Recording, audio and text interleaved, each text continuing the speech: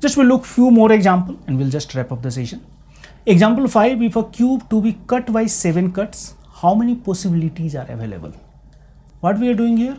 We are just introducing possibilities. Possibility means PNC, permutation and combination. Cutting along 3 axes, just suppose x, y, z axes are there equal to 7. Then just simple linear equation x plus y plus z equal to 7.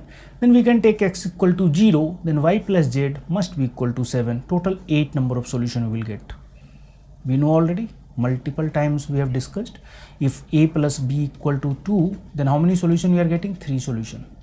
If whole number are allowed, means a can be 0. If condition has given a will be minimum 1, then 2 number of solution only. But here y plus z equal to 7, then total 8 solution. If x equal to 1, y plus z equal to 6, total 7 solution. Similar way, if you will keep on do x equal to 7, y plus z equal to 0, you will get only 1 solution. And if you are adding all these things, it will give you the summation of natural number, or you can say triangular number. And we know these are, we are well versed with this pattern. Then it will become 36, means we have total 36 possibility if somebody has allowed to cut maximum by 7 cuts. How many possibility? 36.